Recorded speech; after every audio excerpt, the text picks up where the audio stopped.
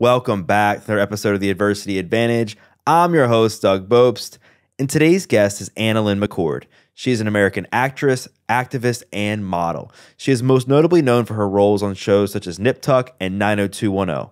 Aside from her acting career, she has been very outspoken about her mental health, healing, and dissociative identity disorder diagnosis. So please help me in welcoming AnnaLynne McCord to the Adversity Advantage podcast. AnnaLynne, welcome to the podcast. Hi, thanks for having me, Doug. I'm excited to be here. I'm really excited to chat with you. I love your story. I love how open you are about your mental health. I love how open you are about all the struggles that you've overcome and the struggles that you continue to go through in real time. I think it's admirable. And I think we need more like real talk. And because I think that's what people relate to ultimately is having these real and raw conversations that people are opening up and sharing their truest selves. Because I think there's so many people out there that can relate to every single one of our stories in some way. And the more open we are, I think the better off we're able to reach somebody and hopefully inspire them to make a decision to change as well. And I think where I want to start with you, I was like, where do I want to start this conversation?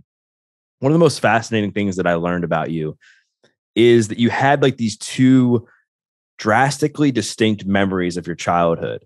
Like you remembered how your childhood went down for like the first 31 years of your life. Then you had this moment where you were like, oh, shoot, so much went down that I had no idea, but now it's coming back to me. So what did that process look like? And then how did you begin to validate that second memory of your childhood was actually real? Yeah, it was probably the single most defining moment of my life, with the exception of having the memories actually have occurred, having had them occur. So those moments would turn out to be quite defining, but I didn't remember them for 31 years. So it's kind of hard to know consciously that you're defined by something that you can't remember. I lived for 31 years, and it's funny because I've had organizers in my home, and I've been finding old journals, and it's really interesting to see this progression to be where I am at this point, but now to be really kind of seeing how difficult my life was. And I was reading something today that I wrote about that 31-year period, and she was describing herself, my 27-year-old AnnaLynne version of me. And she was saying, I say she because it feels like a very different time and a very different me, but that AnnaLynne was talking about how I would, feel this need for this really rigid kind of structured rule following life, and then I was a complete rebel and a rule breaker and chaotic, and the swing from one to the other was kind of here nor there, and I didn't really have a grasp on it. And if you think about living like that, it's a little bit terrifying. So you're trying to hold on to anything, to control anything. And that was my existence for 31 years, was constantly following this illusion of the belief that I could ever be in control. And when I was 31 years old, so 3 years ago, I'd been having panic attacks, post-traumatic stress disorder, dealing with PTSD for several years at that point. Panic attacks had become worse and worse. I started having blackout panic attacks. And at a certain point, I collapsed in the shower, crawled my way out of the shower, and was like, okay, something's got to give. I need help. And at that point, I Googled the closest EMDR, therapist. I was like, if it's not close by, I won't do it. So I need to find one that's in close proximity. I began treatment. I did 2 weeks of intake. I figured, I fixed most of myself, so I'll give it 6 weeks and I'll be fine. And cut to, my whole life got turned upside down. The third week, which was the first week of the actual EMDR, eye movement desensitization and reprocessing process, I had memories of childhood sexual abuse return, and my entire life just was shattered into a million pieces, because that story that I've lived for 31 years was no longer my real story. Wow. Wow. Gosh, that had to have been frightening, fearful, it giving you all these senses of anxiety, depression, everything all at once in that moment. And I can't imagine how you were feeling at that time. And I guess before we get into like where you went from there, like you mentioned having panic attacks and PTSD. Did you have any like memories of stuff that was causing some of this post-traumatic stress, or were you just having symptoms of post-traumatic stress and you couldn't figure out why you were having it? Well, the sense that I had, because I had conscious memories of not a very easy childhood. So I had chalked it all up to that, to a sexual assault that I experienced when I was a teenager out here in Los Angeles. I had kind of determined, as our brains love to do with the pieces of the story that we actually have, I had made up a story about why I was dealing with PTSD and when I say made up very lightly for listeners. The brain does this. The brain protects the ability to survive. It does not care about quality of life. I will say that again. The brain protects the ability to survive. It doesn't care about quality of life. Quality of life means how wonderful your relationships are, how great everything's going, how easy it is to make a decision. If you're, an indecisive person, that often comes from some kind of anxiety early on in childhood. All of these different things that were difficult for me to cope with, my brain had to create story after story after story to make it safe for me to move forward, because my brain knew that AnnaLynne is a digger. AnnaLynne likes to dig, dig, dig, dig, dig, dig, dig, dig, dig, dig, dig, dig, dig, and find all kinds of information and learn all kinds of things. And one of the ways that I was really, really challenging my own brain was that I was digging. I was digging into myself, and my brain was like, ah, shit, we gotta do something here, because this woman's gonna find out the truth and she will not survive the truth. So my mind made up this stories from the pieces of information that I consciously had. And at that point, I just thought, okay, there's a lot of not cool stuff that I saw, was privy to, was brought into as a child, and it's stuff that should never happen, especially, it just shouldn't happen with children. So I was able to take that and assume that I was still dealing with that. And that was the PTSD. So I never dug deeper into that. I thought I already had the answer. And that's why the brain does that. That's why the brain tells those stories, so that you don't dig deeper. When we went into treatment, I was utilizing frozen images, memories that had like kind of went and just stopped in my brain. And those frozen images were images that my mind would repeat over throughout my lifetime, over and over and over again. And this is the key. This is the hook. This is the way in when you're looking for healing from these things. And I don't advise people to go down a healing journey. It is not for the faint of heart. Only do it if you know what you're getting yourself into. It is a lot of work. It is not fun. It is not easy. It is very difficult. I hold so much respect for people who do this journey, not unlike yourself. It's very, very difficult, and it takes a long time to be okay. You open things that you kind of sometimes wish you hadn't opened. And in that moment, when that first image that my doctor and I went into unfroze, I saw something I could never unsee. I saw my life as it actually had been lived out as a child, and it was horrifying. Gosh. Yeah. I mean, I think when you begin to take this healing journey and start it, like there's a rude awakening, I think, that happens at the beginning for most people, and that it's super challenging, and you're now having to face some of these traumatic experiences, some of these traumatic moments, conversations head on.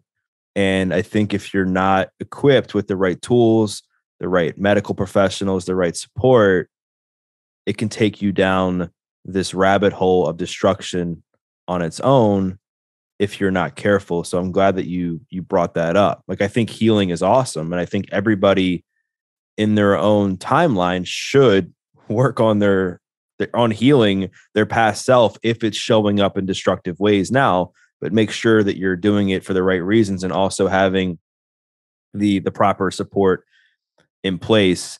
And I think this is a good segue to get into the next part, which was another big stepping stone for you, which was learning that you had DID, or dissociative identity disorder. But before this, you were diagnosed as being bipolar. And for the longest time, that's what you thought you had. And until the moment where they revealed your brain scans and they're like, and this is not what you are, this is what you are. Did you ever like question that, like during your diagnosis and the process, like during your career as an actress, or did you just assume that because they told you that's what it was, that's what it was? Well, actually, I was aware that I had the symptoms of bipolar prior to my diagnosis, and I have family history of bipolar, so it was no shock to me that I was diagnosed as bipolar. And I absolutely, sheerly based on the symptoms that describe bipolar, I would say that my doctor wasn't wrong in diagnosing me as such. The issue I actually take is with the Diagnostic Statistics Manual across the board, because the American Psychiatrist Association and all of the hoopla that one must go through to be a psychiatrist. I know it's a lot of work, and that book is a lot of effort that they put in, but they are wrong in their decision to omit trauma from the DSM. They are wrong. They are wrong. They wronged me. They've wronged millions of people, and they are consistently and continually avoiding something that needs to change. So my issue is actually less with my psychiatrist. I think he actually diagnosed me correctly according to the book he's required to purchase and diagnose me from. Bipolar is a chemical imbalance that is incurable, as is stated in the DSM. What was shocking to me was that when I went through my trauma treatment, I no longer showed symptoms of bipolar, which isn't possible because I had an incurable disease. So how did I cure it? Because I didn't have bipolar to begin with, I would then go on to, as you said, have Dr. Amen scan my brain. But my doctor, my care doctor, who was my treatment specialist and is also an actual PhD, she was totally fine with me going off of my medication because she knew that we could watch it, we would evaluate it. I went off of my medication for bipolar in November of 2019. And then COVID hit. And I should have had a bipolar episode for sure during COVID, stay at home, trapped in your house, the world's ending. But not only did I not have a bipolar episode, I only continued to get better. So having had that happen, having the DID diagnosis be something that was so much more on point with what I was actually struggling with and what I had gone through, I felt validated finally. But I will say that one of the aspects of the DID journey that is probably the most, I think the reason I'm most grateful for my diagnosis of DID is because it was along the journey of me being reintroduced to my little selves. And those parts of me had never been truly loved. And I got an opportunity to meet them and love them and be there for them and show up for them in a way that anyone who does want to embark on their healing journey, this is the only pathway with which to begin. You do not do anything until you research. That's what my doctor made very, very clear. And because I was going in and I was like Mama Bear, like, let's go. I'm going to get my little Anna out of these situations. And I'd bring up a memory and I would pretend like it was a movie. And I'm like AnnaLynne Bond. And I'm like, going in to save little Anna. And I would pick my little self up out of these horrifying memories. And I would be like, I dare you to come at me, bro. I'm going to punch you out, And I would take little me out of these memories. And it was just a wonderful part of the process of healing. But what happened in that journey was that I met myself. And I think that whether you're DID or not, we're not taught to meet ourselves. We're not taught to introduce ourselves to ourselves. It seems to go without saying. You know yourself. You are yourself. No, no. If you want to be in a relationship with someone, you have to get to know them. I didn't know myself. And I had to build a relationship with AnnaLynne. And I think that this is actually true for every human being. And we're just not taught this. There's so much there that you just said that I can't agree with you more when it comes to developing a solid relationship with yourself before getting involved in a relationship with someone else. But I think it's important for us to kind of identify some terms here before we talk about like how you healed, how you unlearned a lot of these patterns and how you got to where you are today. Like DID, it often gets confused or in the same sentence as multiple personality disorder. And that can be very stigmatized. And I think some people can get an idea of what it is and it's really not. So in your experience and your understanding, like what is DID? Like what's going on in the brain? And what are some of the things that are most misunderstood about it? Thank you for highlighting that. I obviously talk about this a lot, so I forget to spell out the details. And it is something that really does need to be spelled out because it has been misspelled out more than it has actually been spoken about accurately. DID, formerly known as MPD, Dissociative Identity Disorder, formerly known as Multiple Personality Disorder, has been bastardized from its conception or the conception of the idea of it. The idea that one person could have multiple personalities is, very misleading as to what this actually is for the person experiencing it. And then my lovely industry that loves to dramatize anything takes what the idea of MPD was and then makes it something really, really not what it is. I know that I don't suddenly become British and need my tea at high noon, is what I always say. I'm like, that's a role I'm playing in a different character. That's not what happens to you when you're dealing with DID. And with DID, you are disassociated identities of your actual self. You are one whole person. You are one whole identity. Someone took a hammer to a mirror is the best way to describe it.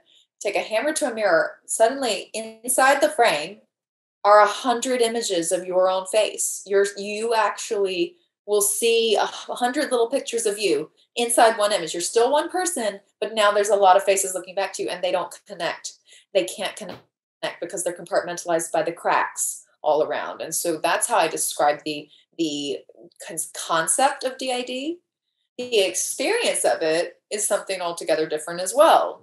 Being someone who has suffered DID, and thankfully I'm integrated now, so I can fluidly move from part to part because I was able to glue those little mirror fragments back together with all the love that I infused into myself, and love is the only glue. You got to bring love in. It is the only answer. So it was a lot of love and putting those pieces back together one by one and bringing in that care and releasing what doesn't serve me anymore. That's a big part of this. We want to know the story. We want the drama of it all. We want the details. And it's like, what does it serve you? What does it serve you in your life moving forward? How does me digging all the way into all my traumas serve me? If I can release some of it, put those parts back together without ever having to see certain horrific things that happen, why wouldn't I do that? Now I know that. I dug a little too deep and I saw some things that I wish I didn't see. And I know now first work on releasing. I release first. Is there anything that I can release, let go of? And then I go into what I can't get rid of. So experiencing that as a sufferer, I would be whatever identity was presenting at the time was always a result of feeling some form of threat. So I had these wonderful little protective AnnaLynnes everywhere, and they were born out of the need to become something in order to cope with what was happening to me on the outside. If someone was talking about money, there was a part of me that would create itself and present itself as a nonchalant, I don't care, I'll pay for everybody, whatever, even when it wasn't really financially okay with me. I had a lot of terror around money. That was a split that I had from a very early point in my life where some really bad things happened to me because I because of money and a situation that I was in. So these protective mechanisms, unlike other people, and I describe it like this: who you are at the dive bar on a Friday night is not who you are with your mom on Sunday morning at church. So if that's your thing, we all flow between these versions of ourselves with the little, not the COVID masks, the actual masks we wear. For someone who suffers DID, they can't get the mask off, and they don't always choose to put the mask on. It is happening as an autonomic response to the situation and the perceived threat by the brain.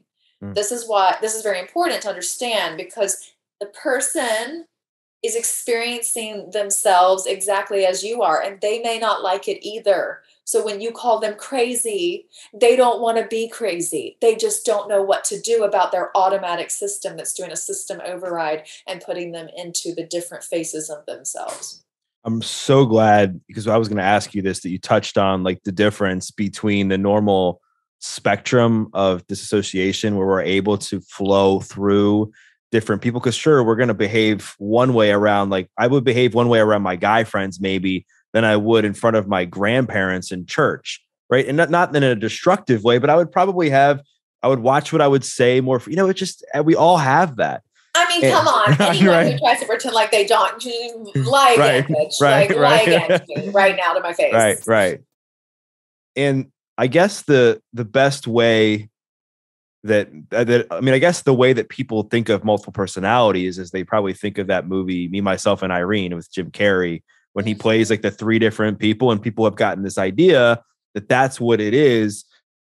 And while that movie was funny and entertaining, it's not necessarily what it is. So I'm really glad that you touched on that. And I really want you to share, there's this one story you were talking about on one of your interviews and it really highlights what you were just saying, how you couldn't switch from one mask to the other, where you played this role. It was either in a film or in a series, and you had to go like meet somebody the next day, and you couldn't get out of this one frame of mind from part of your personality. So if you could walk the audience through that, I think it would really shed light on exactly what you're talking about.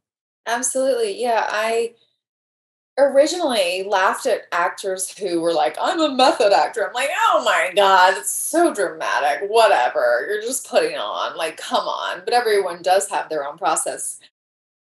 I had an experience where I had to go from a very disturbed, psychopathic, sociopathic little teenager in an independent film I did called Excision. I wrapped that film at 2 a.m. on a Tuesday, and at Wednesday at noon, I was supposed to be Naomi Clark, blonde bombshell, funny girl from 90210. And the dichotomous aspect of those two characters is so, talk about a spectrum, right? They were on either end. I could not find Naomi. I could not find the humor. I could not find the way to say the line. I couldn't find the voice I used for this character I had been playing for 3 years. This was the 4th season. At this point, I had done about 80 episodes of this character. She was a living being inside of me. I could not find her. I was Pauline, this creepy little kid that I'd been for the last 2 months, all day, every day. And I literally went up to my producing director and I was like, Stuart, I forgot how to act. I don't know what to do. Like, this is a problem. But what I thought at that time, what I took away from it was that, oh my gosh, I've shit on these method actors and I'm method. I never knew. I actually do fully disappear into a character. What I came to as a result of my diagnosis of dissociative identity disorder is, I believe, and I have no way of knowing whether this is true or not, but I believe that I actually split for every character that I've played as an actress. So split.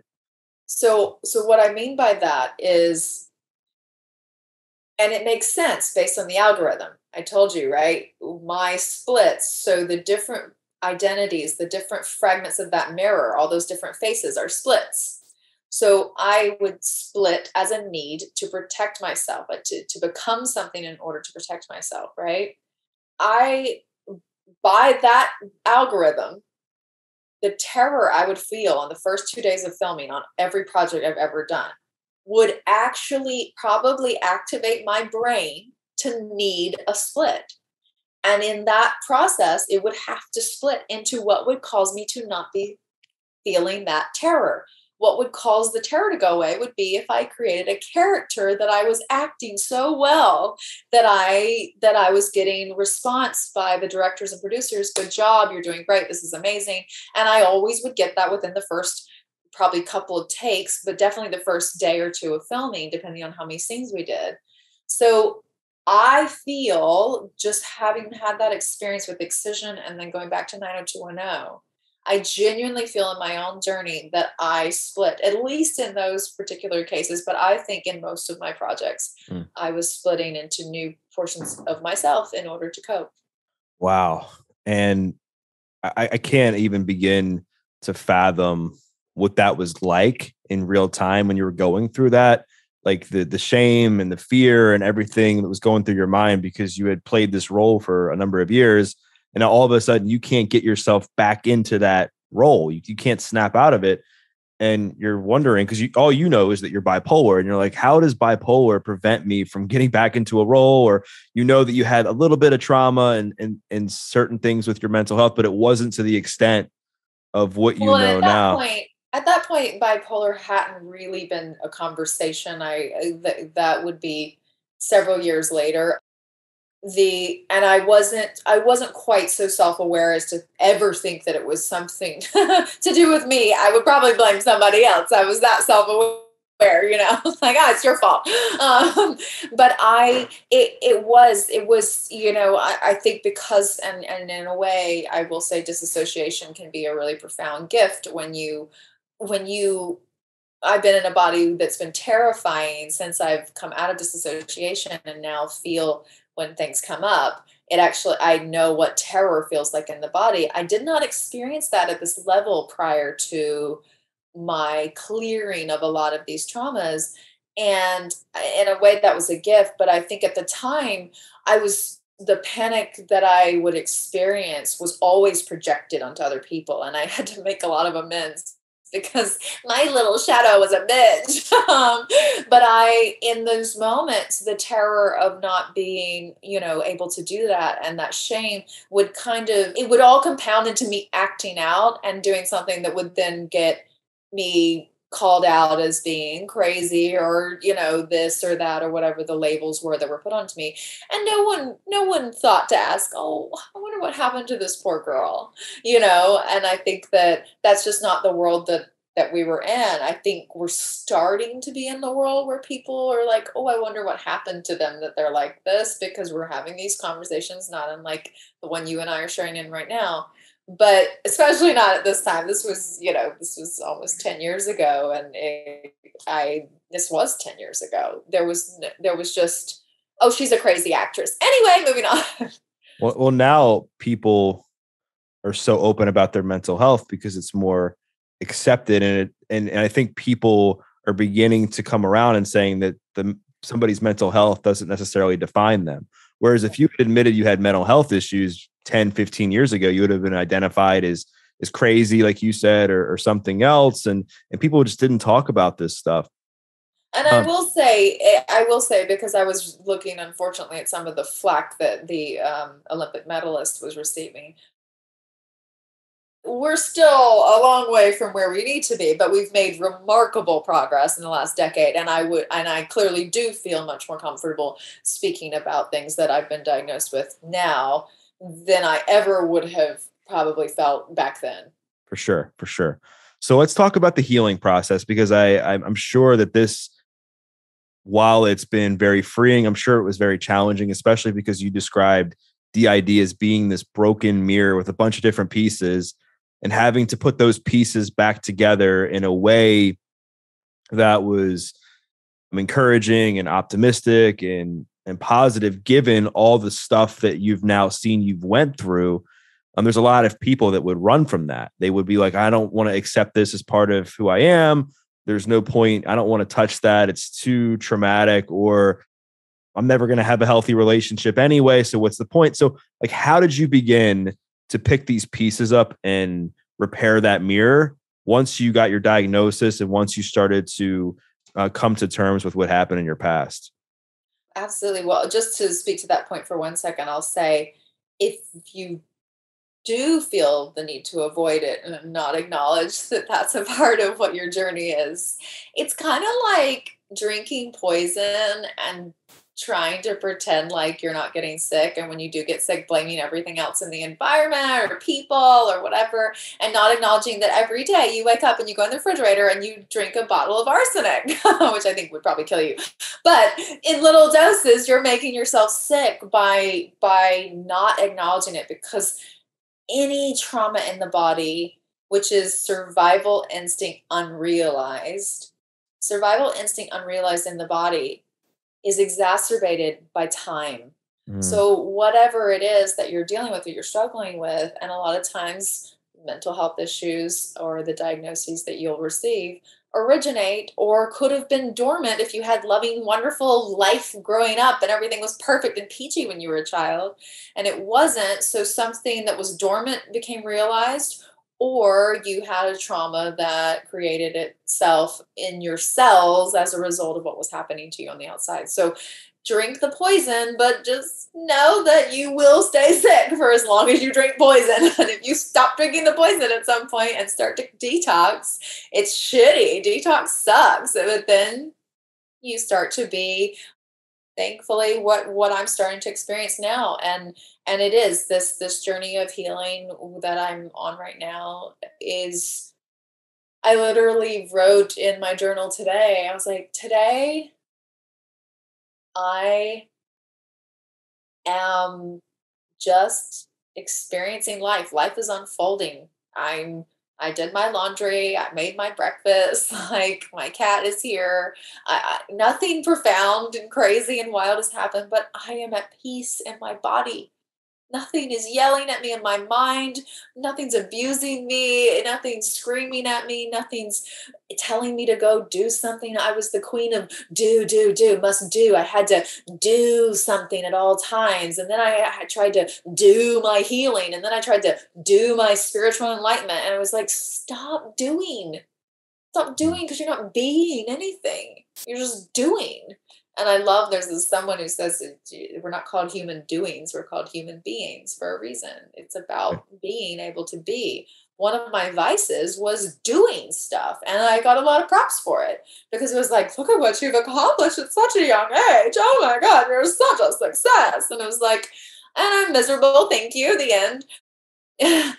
But now a part of my healing journey is looking at how each moment of my life that I raced towards and rushed through, I'm grateful that I'm where I am, and I have no regrets, but I missed a lot. I missed a lot of moments.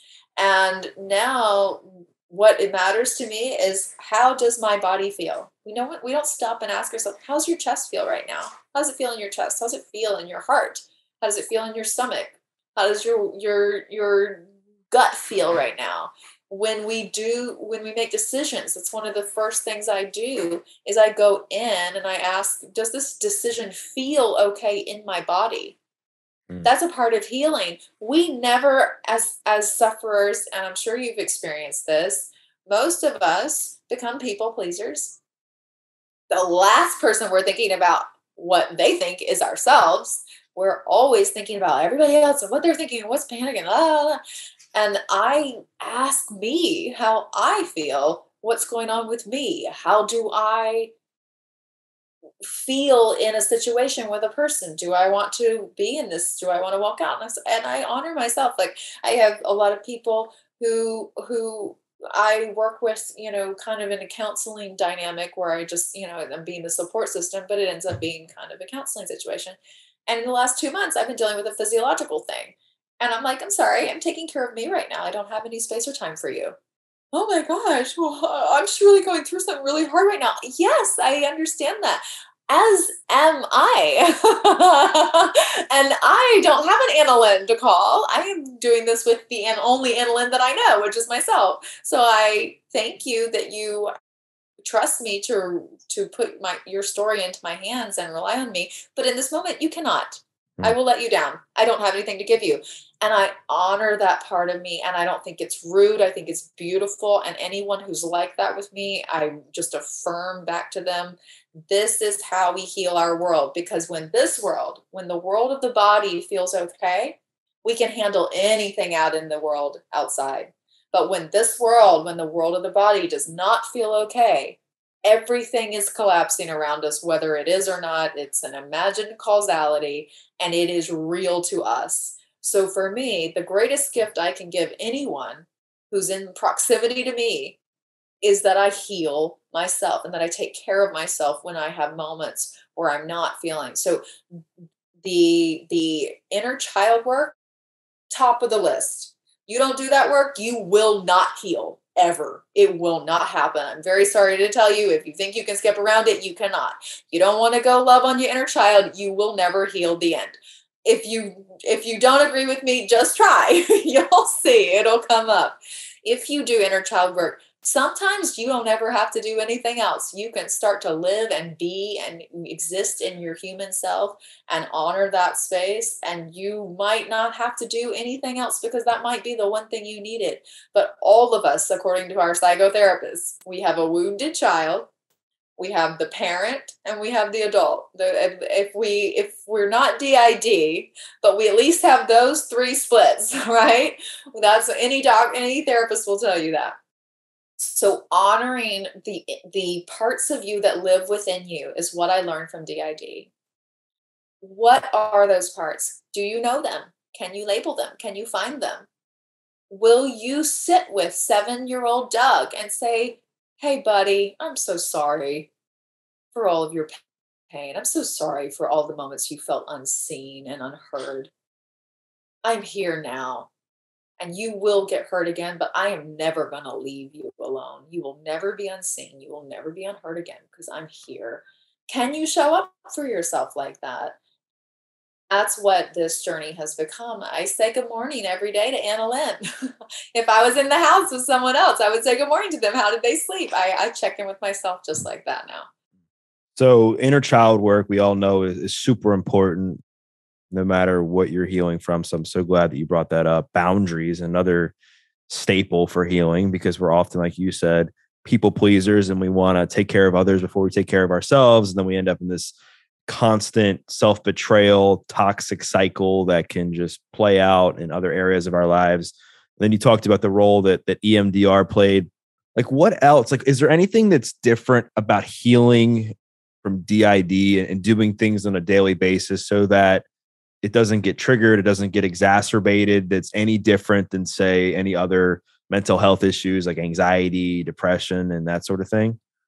Well, first, because I do appreciate you brought up boundaries. I started boundary work before I did inner child work. Got it. That's a no-no. That was a no-no. What happened, because I didn't do inner child work first, I swung the pendulum too far. And I was harsh and I was intense and I was rigid and I was cold with my boundaries. And people who had been used to me just having an open yard suddenly were faced with a fortress and a medieval bridge that was drawn and crocodiles in the moat and a dragon with fire. And it was like, what just happened? And they didn't understand. And in my relationships, it was difficult to navigate when I had just forced those boundaries. Again, you have every right to do it. It's your life, Charlie Brown. But I recommend honoring the child part, because the child will do what feels right, what feels safe. When you do the inner child work, you will go off of feeling, because the child did not have the analytical brain. An analytical brain can implement boundaries, but it won't feel good. It will feel like I'm forcing something. It will feel like I have to enforce something, that I'm being rigid or chaotic. Rigid or chaotic. If you're on either end of a spectrum, there's something amiss. That's what I've learned from this. So taking that into the DID conversation and what to do. everything will fall in place if you go back in time and heal the child. The pieces began in childhood and they will end when you return to your childhood. So what does that look like on a day-to-day basis?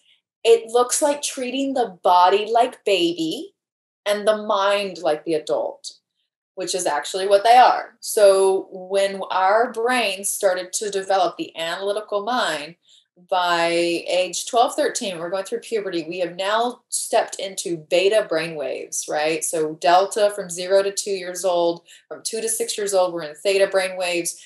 From 6 to around 12, 13, we're in alpha brainwaves. Those brainwaves are all very wonderful. Delta is deep sleep. Theta is meditation. Alpha is creativity. When you get into beta and you start moving up into high beta, beta is a necessary brainwave. We need that. But we live in high beta most of the time, and that causes our body to be in constant toxic stress.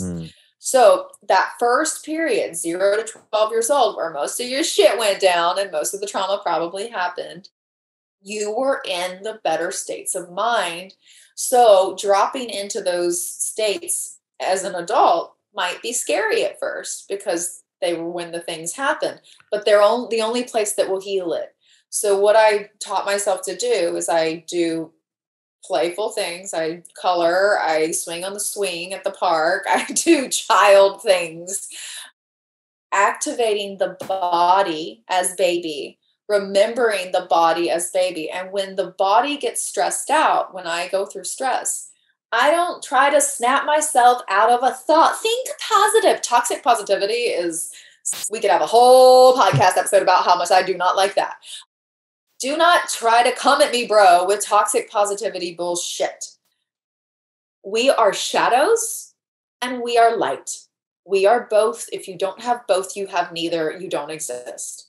The shadow part of us, the part of us that has the baby part of us, the body part of us, all of those aspects of ourselves have to be acknowledged and realized. What I mean by that, I'm sorry, my cat has just arrived to say hello. Hi, Chloe. What I mean by that is when I go through stress, any stressful moment, if I can tell my mind, oh, that I don't need that thought, let it go. But the body's still feeling stress, I then say, oh, this is really yucky. Yeah, this is not fun. This is happening. It's going to go away. It will calm down. But right now it's really awful. I see how gross this feels. Yucky, yucky, icky, icky. And I talk to my body as if it is a child. It sounds crazy. I don't give a shit. Crazy, healing. If I can heal from being crazy, I will do it. They call me crazy anyway. So steps like this, where you validate every aspect of yourself. The shadow work, talk about not being able to heal. Inner child work and shadow work are the only two things I care about anymore. I every bad thing that I've ever done, I go back in my mind and say, you did a good job. You did a really good job. I know that you didn't have the tools at the time to do what we could have done a little bit better. You didn't have to be a dick. But you didn't know that because you only had these tools and people had been dicks to you. And so you were that to them. Now mom is going to take it from here. But I don't reject the parts of myself that have caused harm to others. I acknowledge them, I dance with them, and I take it over and I move on from that. This part of society, we are in a nightmare of a situation because of our shame culture that we're in right now. They're calling it cancel culture, I've heard. It's called shame culture, sweethearts. It's been in existence for a very long time and it has served absolutely zero humans. It does nothing for anyone at all. It is horrible. I can't stand it. Shame is calibrated by Dr. David Hawkins, is a kinesiologist who studied the body and kinesiology for 30 years. He measured the calibration of human emotions for 30 years. He documented this. Shame calibrates at 20, which is a step below death. So everybody who's all about cancel culture and shaming everybody and all the stuff that we're all into at the moment, because that's the new phase, you're walking dead people, or you're trying to inspire walking death. I don't support it. I've lived in it for 30 years.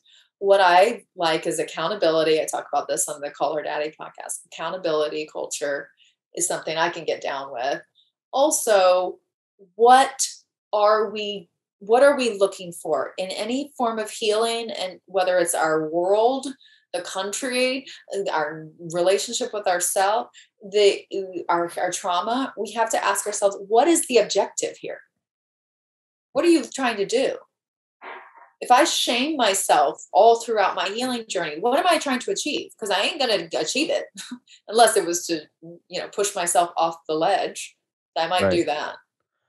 And I think personal accountability is everything. And I love how in different parts of your story, you've always, it seems as of late, held yourself accountable. Like you've acknowledged a lot of the unfortunate trauma that's happened in your life and the mental health issues that have come from that. But you've also been the first, when sharing your story, to say like, these are some of my pitfalls. This is where I messed up. This is where I could have done different. This is where I've gotten better.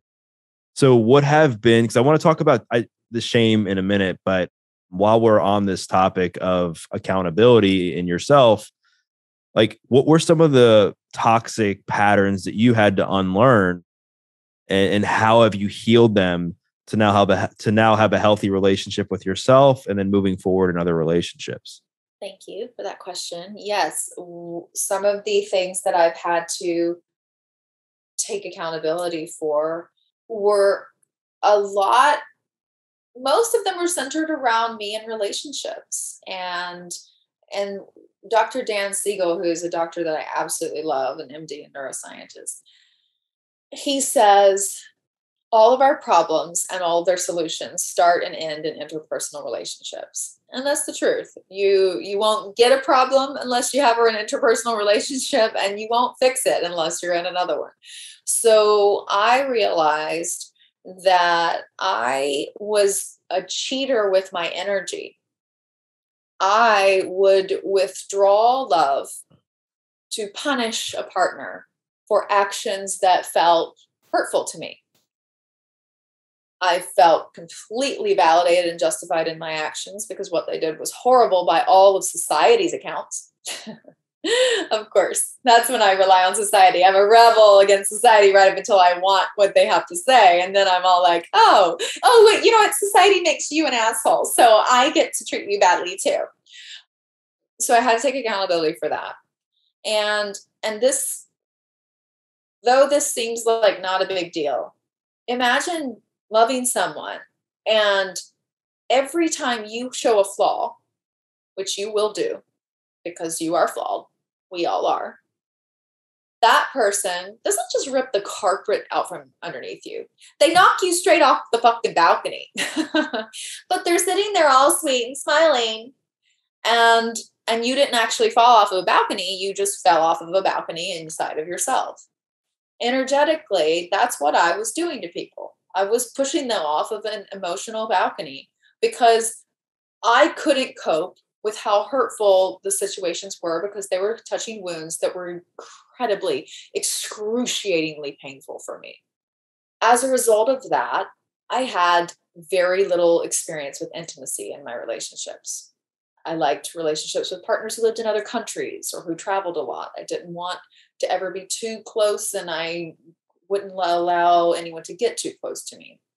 That was one of the things that was a really big demon for me to face. I really had a hard time bringing kindness to myself. Having done that, I wanted to shame myself for that, and I did not. I said, you know what? Of course you did this, beautiful little girl. Of course you did. And we can own that with these people if it makes sense to make amends. But right now, of course you did that. So I brought kindness to that space, and suddenly, voila, it was able to just go away, because once it was realized and validated and it wasn't yelled at and shamed and canceled, I was able to let it go. Another aspect was I'd actually physically cheated on people. I had to bring kindness to that. How do you bring kindness to yourself when you caused harm, when you cheated, when you lied, when you've done all these things? I was deceptive. I was manipulative. I would, play on things that I knew about you and use those against you. And those were things that I hated being done to me, and I would do them to other people. And I had to look at myself, and I had to say, of course you did those things, beautiful girl. Of course you did. And we're not going to do them anymore. But I'm going to honor the fact that you probably didn't know. you could do anything better. You probably didn't know how. And I didn't. I knew that I was supposed to do better. I knew they were bad when I was doing them, but I didn't know how to do anything differently. I was in panic mode at all times. So I bring both the accountability, ownership, talking to you freely about it, but also I'm not going to sit here and say I'm a terrible person.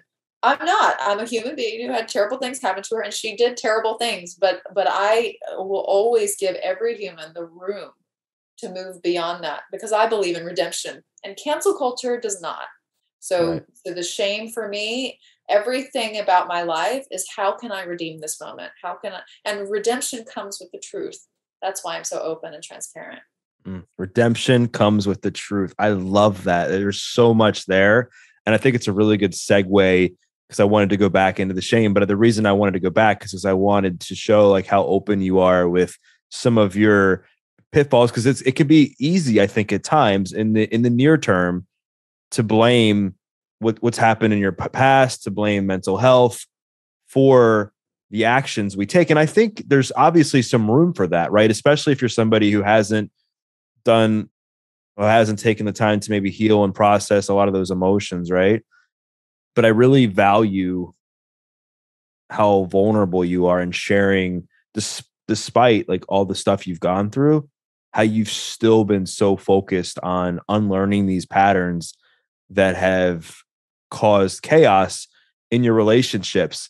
And you talked about like owning your shame as the ultimate like tool and form of redemption, right? Owning your past, because now you're looking at your past as something that happened to you, and you're moving it to something that's happened for you. Now you're using your past as a mechanism to not only help heal yourself, but to help heal other people. Now you're using your past as something that is no longer draining you, but it's fueling you. And there's power in that. There's so much power in that. And there's a lot of people that are listening to this. Maybe they're watching it on YouTube. Maybe they might, listen to it if they're fans of yours, whatever the case may be. There's something inside of them that they're ashamed of, something in their past, something in a relationship, something that they did yesterday.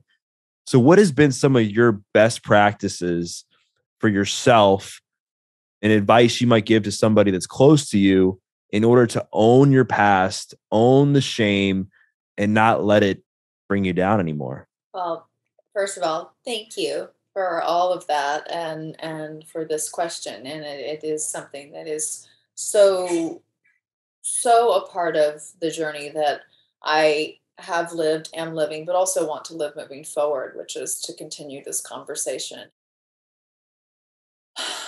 Best practices for me, when I sat down with my doctor in the EMDR session, I said, I do not believe in shame. To me, I think of shame like Santa Claus. It's just has a different feeling. Santa Claus is very real right up until he isn't. For me, shame was very real right up until it wasn't, because I decided that I didn't like it. And the beautiful thing about living inside a body that is controlled by a very powerful mind, which all of our minds are. We don't even know it sometimes how powerful our minds are. If you start cutting the cords with your belief in shame, shame starts to dissipate in your existence. That doesn't mean that the world around you doesn't piss you off because they're shaming people nonstop. That will continue, I'm sorry to say, unfortunately, no matter how much I squabble about it. But my panic in my body and the yuckiness in my stomach and the icky anxiety, tightness in my shoulders and my chest from that shame, those feelings don't exist anymore, because I ended my relationship with shame. I said, we're getting a divorce. You and I don't see eye to eye. It is irrevocably, absolutely unrepairable. We cannot work this out. We're done. And I bring a lot of humor into my journey, because I got a lot of this shit, I'm sorry. Like, I can't just be serious all the time. So I bring a lot of humor in. And shame does not appreciate humor. Shame wants you to be very serious. Shame wants you to take everything seriously. But one of the most amazing things that I learned, because I was painfully private, to the extent that I had my sisters sign NDAs to live with me. My own sisters, my own blood my DNA. I made them sign non-disclosure agreements to live in my house. I was terrified that anyone would know anything about me, especially not all the shit that I tell everyone all the time now on podcasts and interviews and all the things. So I went from that to who I am today because I learned something really, really remarkable. If someone calls you a bitch and you're hiding the fact that you're a bitch, it's really horrible to hear it. It hurts. It makes your stomach feel yucky. Everything feels icky. You start defending yourself. You start offensively going after them. But if you say, yeah, you know what? I can be a bitch. You take the wind out of their sails so fast. It's hysterical. You're just, I got addicted to people's faces falling because I would be like, yeah, I'll take your insult. No problem. It is the most hysterical thing. This is how I started it. This was my journey against shame. My fight against shame was actually a surrender to shame. I was like, go ahead. Shame me with all you've got. Yeah, I've been a liar. Yeah, totally. Oh, yeah, cheater. Yeah. Cheat on a lot of people. I started to bring in truth, which allows for redemption, as we previously discussed. But in the process of it, by bringing the humor, it helped. But I took the wind out of the sails of what it was coming to do. It was there to attack me, and I didn't allow the attack. I hugged it instead. I wrapped my arm around swords and axes and got a few cuts and scratches along the way. But there's something really crazy. If someone's coming at you with a sword and an axe and you hug them, they're going to have a hard time chopping off your head. It's just a little confusing. It disorients them. So I started to disorient shame. And now my relationship with shame is that, we're exes. You said that so beautifully. And I often equate this to like this idea of a short-term hard truth and a long-term lie. There's a lot of people that love this long-term lie, and they create this like almost like, I guess, I don't know if the right word's cognitive dissonance between the person they actually are and the person they pretend to be. And it ends up creating cognitive dissonance is the phrase I use for our whole world. Right. And it ends up creating this unhealthy relationship with ourselves because deep down we know that we're having to keep up with this lie and fabricate this story of who we are to everybody around us. But inside we know the truth. And maybe the truth isn't something that's quote unquote destructive, but we fear that somebody that we tell it to is going to use it to destruct us. And the reason I compare it with the hard truth and the long-term lie is like, imagine this, like, the short-term hard truth is like this. It's like if you have a Band-Aid on a wound and you've ripped the freaking Band-Aid off and there's the wound for everyone to see. Could be something you did 3 years ago. It could be incarceration. It could be something that happened in your childhood. It could be a relationship, whatever it is. Now it's out there and it's in the open and you can have those conversations with those people. And the people who judge you for that, cool, they can leave right now because they're not meant to be in your life in the future anyway. But with the long-term lie, what happens with that Band-Aid is you pull the Band-Aid off like a little bit. And what happens when you do? The wound's still kind of there. It burns a little bit. It hurts a little bit. And now you're continuing to have to cover up that wound because you're afraid of what people are going to say when you share that wound. And that wound continues to stay with you now for a good bit of your life until you rip the Band-Aid off and let it heal naturally. And the reason I bring this up is because when we talk about shame and owning your story, I think it's so important to put it all out there and let people know like what you've been through and own your past and know that it's made you who you are today. Now, I think you need to go through some emotional processing before you do that. Like in my experience, like I know I processed something on social media and I'm like, I probably shouldn't have done that. Right. Where I'm like, I probably should have taken some time to go through that situation first and let the emotions settle. And I think we're all guilty of this at times, but you see where I'm getting at. So I'm really glad that you brought that up because it's super important, I think, for people to be able to understand that that's the ultimate hack in life. One of the ultimate hacks is being so truly confident, so unapologetic, and so comfortable with every single part of you. And even though you might not be proud of every single part of you, because maybe it was things you look back and you're like, man, like I can't believe I cheated on that person, or I can't believe I robbed that person, or I can't believe this or that. Like, that it made you who you are today. And there's been some wisdom and growth that's come from that. Absolutely. I mean, I think, and again, thinking back to this 20-year-old, 22-year-old version of myself who wanted NDAs signed from her sisters, the idea that I would go on to be this extremely transparent human who says things that my sisters call me and they're like, could you please not? Like, this is too much. I'm getting texts from all my friends and they're praying for you because they're like, we don't know what else to do at this point. This is like they've run out of thoughts of how they can help.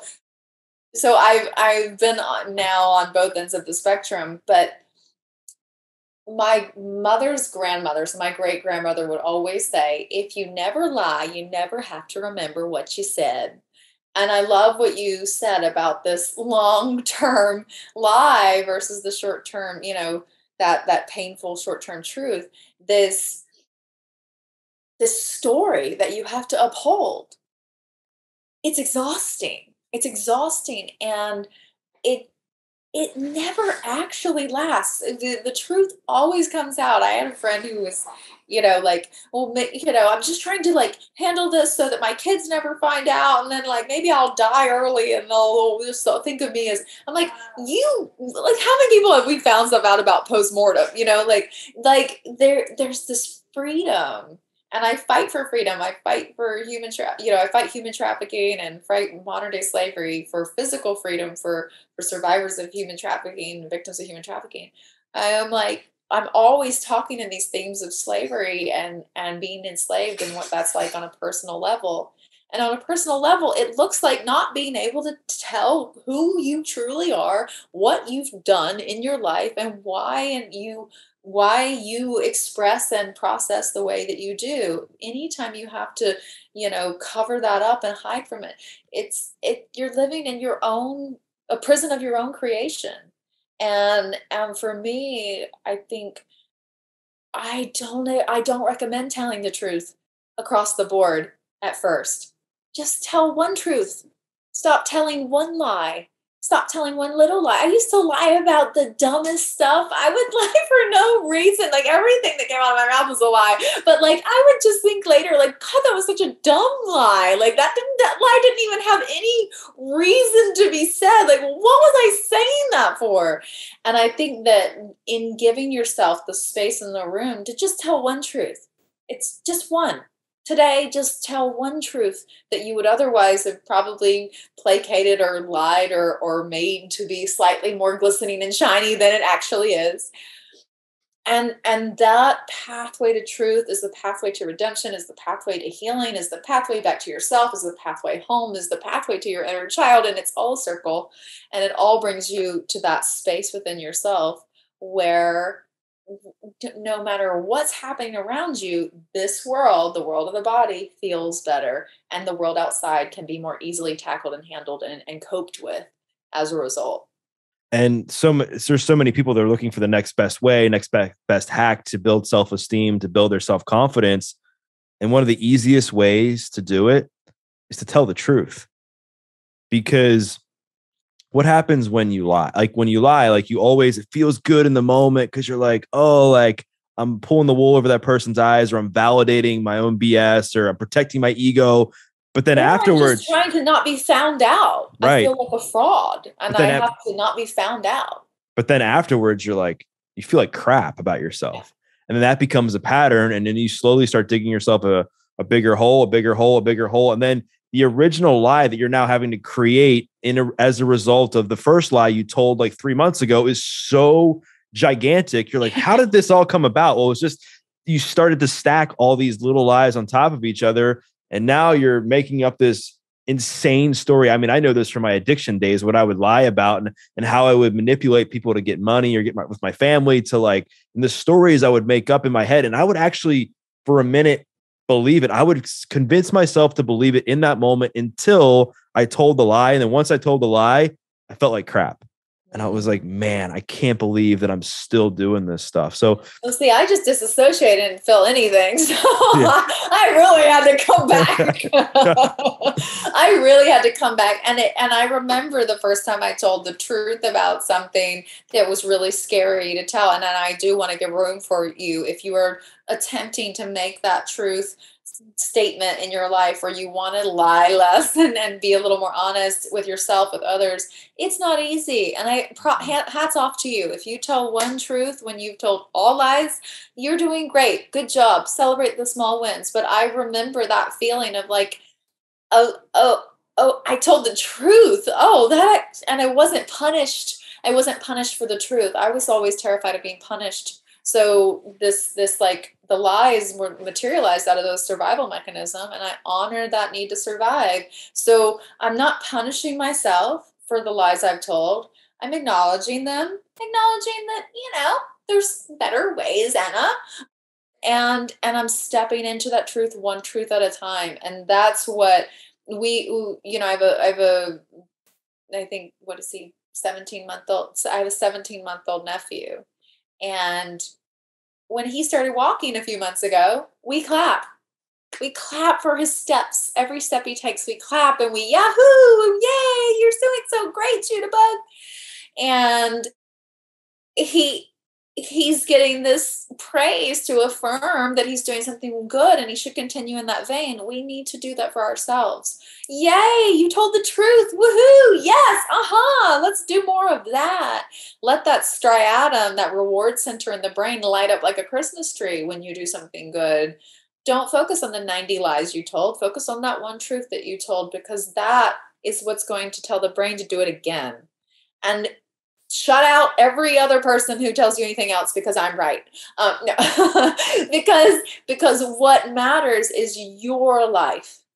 Nothing else matters. Your life matters. And when your life matters, the lives of the people around you will start to they will receive the benefits as a result of you deciding that your life matters. And that means telling the truth when you can, getting honest with yourself first and foremost, stepping into that time capsule, travel back to 1992 and say hello to that little you and say, I'm here for you and I'm going to show up for you and I'm going to make you trust me. I'm going to do whatever it takes. Setting those boundaries that stop people from encroachment, creating boundaries for yourself if you are an encroacher. These are all aspects of coming back home to yourself and remembering to play. We have to play. Children play. They don't think about it. They don't feel guilty for it. They enjoy it. They love it. And they go on to the next thing. Playing is something that adults do not do or they feel bad for doing. That is done. Playing is where it's at. This is the key to living life. Being able to be in a state of play puts you into a creative space, puts you into a meditative space, and suddenly we're back at that 0 to 12 place where we're being in ourselves. We are a human being, and those are all ways to heal. Breath work, sound baths, meditation, coloring, drawing, painting, swing sets, jumping into the ocean, whatever it is, those are not only are they important aspects of healing, but they should be celebrated, because when you choose to do that as an adult, you are going against hundreds of years of people saying you should work harder, because no, you should not. The end. I'm done. The importance of small wins cannot be emphasized enough, especially when you're in a time of transition, when you're in a time of darkness, when you feel that things are so much against you and you don't see any win. So, and I've changed my stance on this, because I was always the guy that was like, just get out and do it. Just go out and run a mile, go out and do those push-ups, because that's, in a way, that mentality worked for me for a lot of my life in my recovery from addiction. Was just like, I just did it. Like, I didn't think about it. It just became second nature. But now, like, as I look back and like, all right, like, what would I have needed in that moment? And I actually started to take small steps in my fitness to get to a place where it became a routine. So now I tell people, like, if you haven't exercised in 20 years, like, don't make the goal to go to the gym for an hour. Make the goal to get outside for a 5-minute walk. right? Wait, I literally just did this yesterday. So I hadn't exercised in 20 years. And I went to the gym for an hour and 5 minutes, but I was doing it one step at a time. I didn't plan to be there for an hour, though, like the elliptical thing said an hour. And I was Yeah. like, And then I was like getting competitive with myself. And I was like, well, I'm going to have to stick around for a little bit longer. I'll just do half an hour. And then I kept upping the increment. I ended up doing like the whole thing. But it's funny you say that because absolutely it's the same mentality with the telling one truth or just 5 minutes of a walk. Anything that, again, being kind to yourself. That's it. That's all there is. I mean, every pathway that leads you to peace is a pathway that will get you there. And they all look different, but they end up in the same spot. And that's all that matters. Right. No, and you're it's spot on, because it's so important to have that mindset, to know that don't be comparing your, and this sounds cliche now. Don't compare your chapter 1 to somebody else's chapter 30. But what I see so much is the people that focus on the chapter 30 of somebody else, they never get started with their chapter 1. They never get to chapter 2 or chapter 3, because they're so focused on the chapter 30 of the people they're following on social media. They're so focused on the chapter 20 of their parents. They're so focused on the chapter 19 of their friends.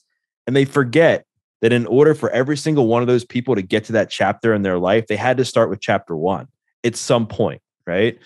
And you talked about inner child, and I want to share something really quick, and then we'll kind of close our conversation a little bit. But one of the things I did was I bought like a Lego set. And I haven't built a Lego set. This was last year. I haven't built a Lego set. I mean, probably since I was, I don't know, a kid, like a young kid. And it was so hard. I was like, I can build this Lego set. Like, it's super easy. Like, it's made for, kids. Yeah. And I realized how impatient I was with it. I was like trying to get it all done at once. Right. I'm like super like type A, like logical guy. I'm like, I can get this done just all at once. But after I got done, I still have it, like it's like sitting over there, like behind me. I was like, wow, this looks really cool. It was actually like the city of Las Vegas, because it was. I had never been to Vegas. I never had a reason to go, and with my history with addiction, I was like, I don't know if that would be the best spot for me to go. But but I ended up going out there recently for a podcast interview, and it was funny. I came home, and I remembered I still had this Lego set of Las Vegas that was built. And I was like looking at it, kind of comparing it to the skyline of Vegas when I went in real time, to say like, is this really like how it is? And so that was really helpful for me in that moment. And I think the other thing that's helpful for people when they want to heal is self-awareness.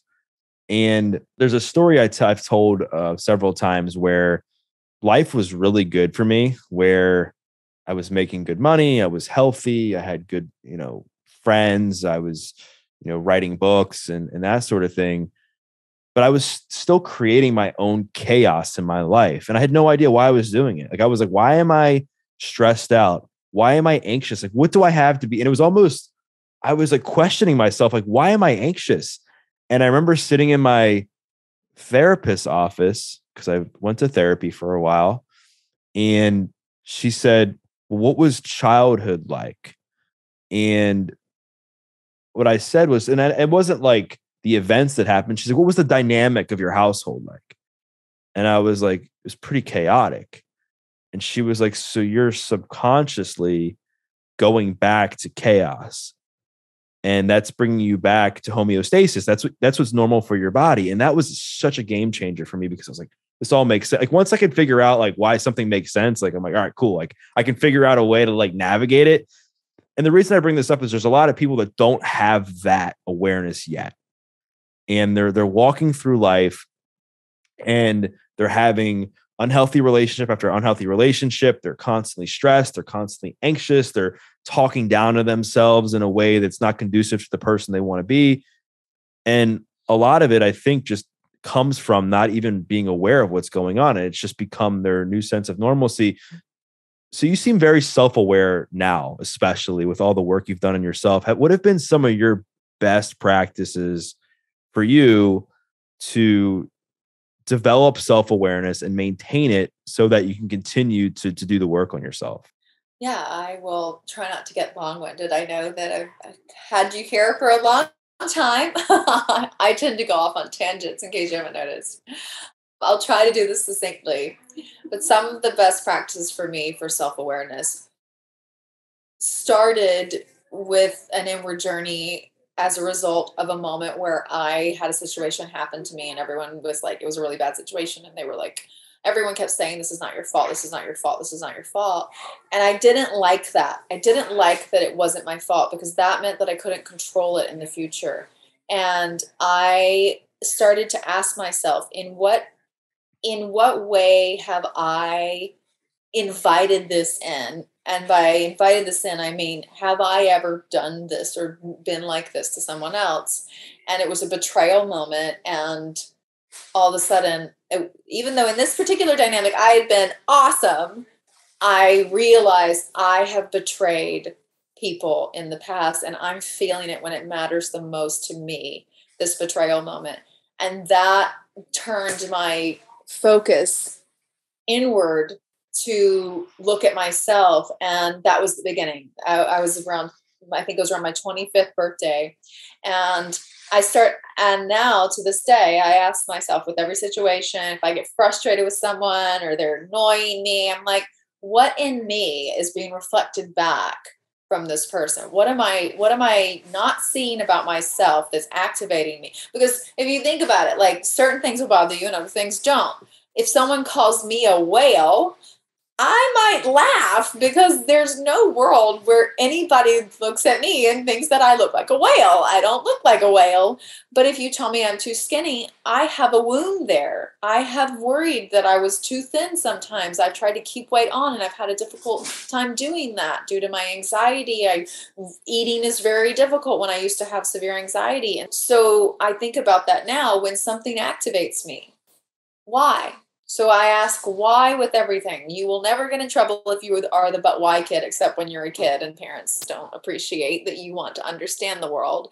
I was the but why kid. I've returned to being the but why kid. And that's what I do with everything. And it always unravels it for me. Why is this happening? What is this moment about? What is it here to teach me? Why? Love it. Such a great answer to really start to go within and ask yourself certain questions about the situation, about how you're feeling in that moment, to help clarify like why you're feeling a certain way. Like, what is it about the situation? What is it about maybe your past or whatever it is? And there's been so much in this conversation, AnnaLynne, I think a lot of people are going to resonate with just your openness, your ability to curate your vulnerability in a way that I think people are going to really align with, because maybe there's something that people have been hiding or something that people are ashamed of, that they're like, you know what, like, maybe me sharing this is going to actually lead to me being happier, or this feeling of being free, or this feeling of now being enough, or this feeling that I am going to achieve something.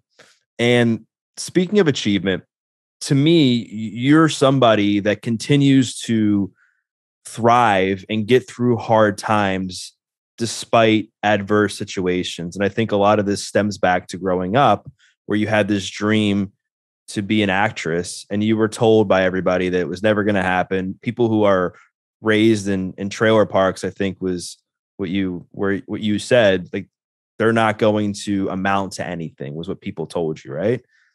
And you turned your back and said, watch me, I'm going to do it. And then had a successful career in Hollywood. And then now you face some more adverse situations, unpacking and healing from a lot of the trauma that you've endured, being open about your diagnosis with DID and sharing so openly with that. So what's your advice to people who feel like they have their backs against the wall, but they have this dream they want to pursue? They want to heal themselves. They want to start a business. They want to finally break out of this pattern of unhealthy relationships. They just feel like the world's against them and the odds are just not in their favor. Like, what would you tell them? What I would have told them before would be different what I tell them now. I always would say, whatever you dream, you can make happen. And I do believe in that. But now I attach to that, is this for my highest good? So when you're in a situation and you are back against the wall and you are trying to make this happen, ask yourself if you're pushing or if you're being persistent, or if you're being, if you're being persistent, if you're persevering. There's a difference between persevering and pushing. And what I found in my life about the things that I have been able to garner success around, quote unquote success, they've been things that were built on a foundation of love. I loved acting. I was talking about finding journals recently. I found a journal when I was 14 years old and I wrote a whole page. Let me tell you why I love acting so much. I love acting because it makes me feel this. When I do this amount of movies, I'm going to send all my family a plane ticket so we can have Thanksgiving at my house and no one's allowed to argue and fuss. Like I wrote all these things in my journal at 14. But I was gushing with love for this dream. I didn't want to be famous and rich at first. That came later. I was excited about that later. I loved what I did as an actress. I loved being an actress. I loved acting. I loved quoting lines from Shakespeare. If you love something and you infuse what you love with that love, and everything that you do is centered around that love. There's a beautiful quote that I love. I think it's actually from a book called the Bible, but it says, "Love never fails." I didn't believe in that for a long time because the love I was taught was not a good love. It wasn't real love. It was an awful, horrible, painful, dangerous love. But as an adult, going through all this healing and this going on this journey, I've learned what real love is. Love is complete acceptance of what is. It's unconditional. Whatever is happening in this moment, all of the resistance I experienced when I was a child dreaming of being an actress, making it as an actress and feeling completely unfulfilled. All of this, if I introduce acceptance, anything becomes possible. But what happens is that a shift might be made, and you might realize that the road curves. When I became an actress, I didn't know the road was going to curve and that I would become a human rights activist, which I care more about and I am more passionate. I love what I do as an actress, but I love and am so passionate about the work that I do for children, for survivors, for mental health, for all of these issues that are so dear to my heart.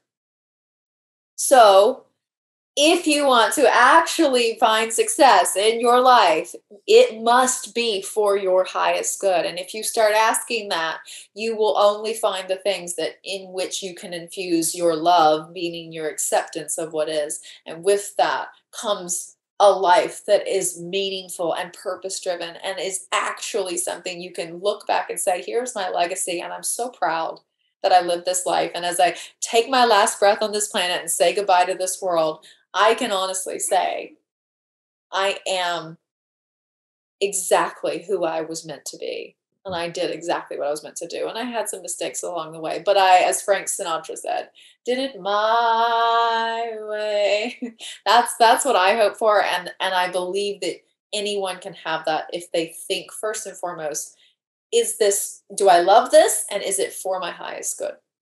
Amen to that. And I think that's a really solid place for us to end the combo, and so much great wisdom you just shared in those last few minutes. And I really invite people to really take in that advice that she shared on chasing your dreams and making sure that it's aligned with your highest self, and making sure that at your core, like, this is exactly what you want to be doing, and that you're not just fulfilling, the identity of somebody else when you're making your decisions, where you're trying to run someone else's race. You're trying to go into this profession because you think it's the cool thing to do on social media. You're not trying to go and do this thing in the podcast space because that's what everyone else is doing. Or you're not trying to go and make it in this relationship because you feel like that's what everybody tells you should be doing. And there's so many great nuggets, AnnaLynne, and thank you once again for sharing your heart on here. I think people are going to get a lot out of it. So if people want to connect with you more, they want to listen to your podcast, they want to follow you on social media, like, where's the best place to do that? Thank you so much, Doug. Thanks for having me.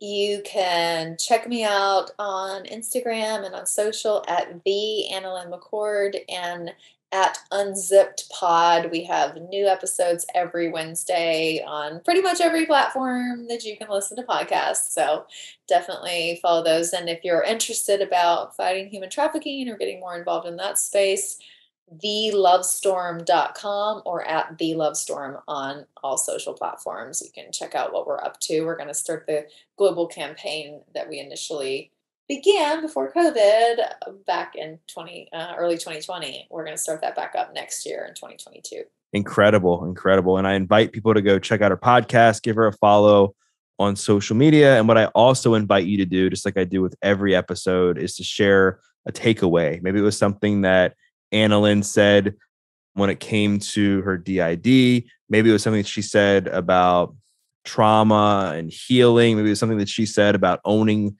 shame.